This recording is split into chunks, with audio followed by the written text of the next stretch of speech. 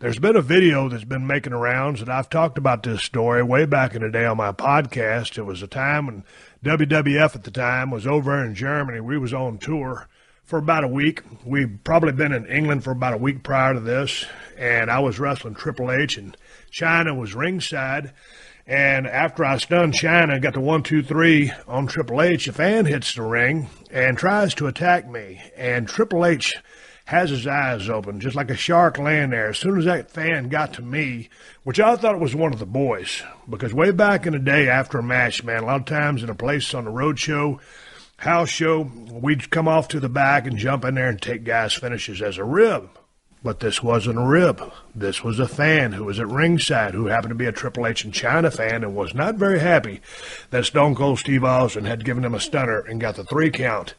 So, as I'm laying there, I'm taking off my black wrist tape, which is one of the things I always like to do after a match, whether it was on the mat, like it was a hard-fought match, and I'm just kind of taking my supportive tape off or up on a turnbuckle, and I'm taking that tape off, and all of a sudden that fan hits the ring and kind of gets a knee onto me, and he looks like he's about to throw, and I tell you what, Triple H explodes off the mat like a shot. And I don't know that Triple H has any amateur or shoot wrestling background, but grabs that guy in a belly-to-back suplex and almost suplexes him out of his boots. That guy goes down, and Triple H swarms on him and starts giving him a ground and pound. And then all of a sudden, Mike Chioda chips in with a couple of boots to the back. Here's the thing. I'm looking at what's going on. I digest what's going on. I see this happen so fast, it's not one of the boys, it's a fan. So I am off camera to the right side of the ring, and here's why I don't join in the attack, because first of all, Triple H is doing pretty damn good. And it's a wiry little fan. I got to give the fan credit for being pretty wiry. He should have never jumped in the ring. That's not good. But I don't jump in because Triple H and Chioda already taken care of business. The whole time Triple H is pounding this guy, he's calling for security. There ain't no security to be found. And finally, this is a heavily edited video, security starts coming down, and Triple H is disgusted. I'm a little bit mad at this point now because it's taken security so long to get down there. But as the number one baby face in the world, if I'd have joined in and started putting the boots to this kid, I would have turned heel immediately. And I was the big reason a lot of those people came to the building. So I'm not going to start beating up a fan because that would have been 3-on-1. But you understand this. You can read through some of these lame-ass comments at the end. Some hit it straight on the head. Some are pretty stupid. But anything goes. When you cross through those rings, and some people are talking about Chioda giving a cheap shot because Triple H already had him down. No, man, you don't understand.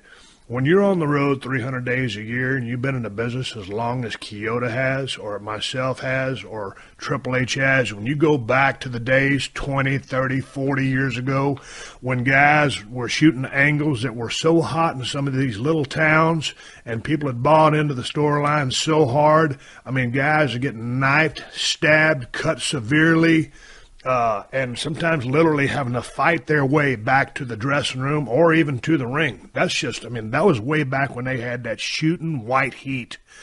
And this was just a case where the kid didn't like me, got caught up in the moment. But make no mistake, this is in 1998, 1999, and you jump through those rings, mister, it's not a fair fight. It just is what it is, and we're going to do what we can to secure you and make sure that you don't got nothing. Because had this guy had a knife, had he been there to cause more malice than he had, something bad could have really happened out of this. So here's the thing I always liked about Triple H, and I was talking to someone about this the other day. Triple H is one of the most laid-back, mild-mannered cats I've ever met in my history of professional wrestling. And whatever you think of him is your opinion, but I know the guy. And me and Triple H have always been friends. We never really traveled together. We don't call each other on the phone, but we always liked working with each other. And we'll always sit there and shoot the breeze in the back and laugh and joke. And we have pretty much similar taste in rock and roll music, so we talk a lot of music and stuff. And I think our viewpoints on the business are very similar. But I always liked working with Triple H because we just had great chemistry, and it would always be a flip of the coin of who was going to call a match. And sometimes we'd call a match together. But the thing right here, when this guy comes in that ring and I'm taking my tape off, just trying to chill out after the match, Triple H had his eyes open, and he jumped up off that mat, and he grabbed that guy in a belly-to-belly suplex and almost suplexed him out of his boots. And so he's raining down a couple of ground and pound punches to begin with, but he's not trying to throttle the guy. You can see him at the end of the video. He's just trying to keep the guy down, use his body weight, press on him, and he's yelling for the security guards. Kyoto comes in a couple of boots. And again, that's totally, I give Kyoto all the credit in the world putting those extra boots in there because, hey, man, when you're on the road as much as we are, it's an inner circle, and we are a family. Now, we're working together to take you on a ride, to piss you off, make you feel good, tell stories that you're involved in, do things that elicit an emotional response. But when it comes time for someone to jump in that ring, don't look for a fair fight because you ain't going to get one. And someone said if Triple H was really hitting him, that guy shouldn't be able to walk out of there. Well, Triple H was trying to hit him, and then he was just trying to press him down. Hey, that was a wiry little kid. And sometimes when you jump in there and you got your adrenaline going, you can do pretty well. But at the end of the day, I appreciate Triple H for having my back. Had the shoes been had the boots been on the other feet, I'd been working heel and he'd been working baby. I would have done the same thing he did. But again, as a number one baby face in the world at the time, I can't jump in there and make it a 3-on-1 or I'd have turned heel. And I was a big reason a lot of those people came to the building. So let me set the record straight. The guy that filmed this video, he says something stupid on the little paragraph he writes. In the middle, it says, it seems that Triple H was not very impressed by Austin's Stone Cold Stunner. Maybe that's why he decided to beat up the fan. No, dummy. I'm glad you filmed the video. But again, that's watching out for one of the boys. When things go down in that ring, it's all hands on deck and everybody's together. Yeah, he just got finished taking a stunner. I think he probably took a couple of them. It was a hell of a damn match. But you don't understand the point, obviously, of what was going on, or you're just trying to be funny. But I always thanked Triple H for watching out for my ass that night and on any other occasion when stuff happened. You just got to watch yourself in a crowd. And sometimes when a crowd gets out of control, it could have been a bunch of people that hit the ring. But referee Mike Chioda, I salute him for doing the kicks because it's a very small circle of people traveling around the world putting on these shows. And, hey, man, sometimes things happen, and that's just the way it is. And if you never were in a very close circle of friends or in a kind of environment where something like this could happen and maybe that guy could have had a knife, you just don't know. So there ain't no fair fight when somebody comes in the ring. And you never, as a wrestler, as a performer, you never want to have to get into a skirmish with a fan. You don't want to have to beat a fan up. We love the fans.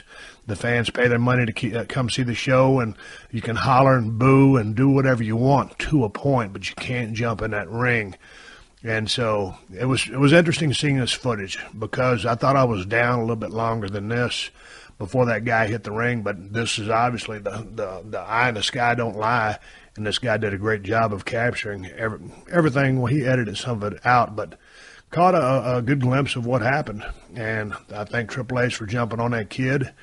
And I remember going to the back, and the cops had him handcuffed, and I just had a couple of words for him, kind of just cut a promo on him for about 15 seconds, but didn't take any shots or anything like that. Then had the situation well under control.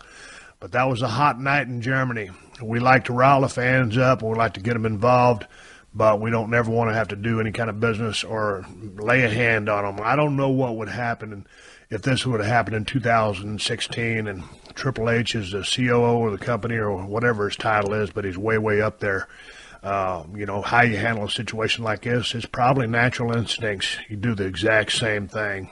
Probably the referee might not put the boots to him, but these days, security is so high, so good, fans probably wouldn't have a chance to do this. But, man, if you come up in this business old school, like in the territory system, as Triple H and I were a few of the last guys, along with Taker, who's still around, Cactus, guys like that, you heard all the stories from the veterans fighting their way back, getting cut with knives, getting cups of piss thrown on them in Puerto Rico, getting hit in the head with a spark plug.